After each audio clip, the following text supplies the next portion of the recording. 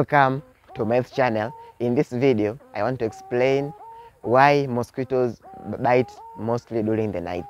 Why mosquitoes they bite mostly during the night.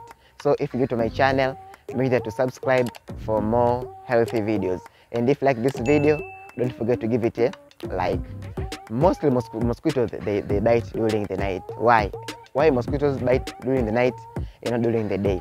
It is like this. During the day, there's sun exposure, so mosquito during the day they hide in shady places or in wet areas, because when they expose themselves to sunlight, they lead to dehydration and hence they will die. So at night is the time when the mosquito now they move from the shady places or the wet areas and they start biting people, because during the day there's the sun exposure.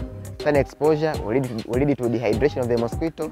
After there, the mosquito will die. So that is why during the day, normally we don't see mosquitoes, but during the night, they are there finding for the host and where to bite. So by knowing that activity, it means that if you want to prevent yourself from being bitten by a mosquito at night, make sure that you sleep under treated mosquito nets.